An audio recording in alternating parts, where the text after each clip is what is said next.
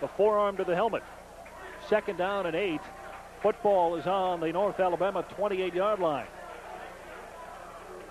And Shane goes into the shotgun. Doesn't have a lot of time to work with here. 4 seconds on the clock. 2nd and 8 on that 25-second clock. Just gets the snap off. Shane looks, throws. Touchdown, UCF. Arnell Spencer.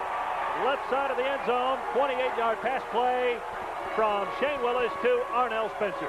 Well, there is nothing that you can do to stop that play. That was the same play as before when Shane Willis had to throw it up a little bit earlier, a little bit too early than he wanted, and Becton did not get under it. This time Spencer was running it. Shane had the time, threw it when he wanted it.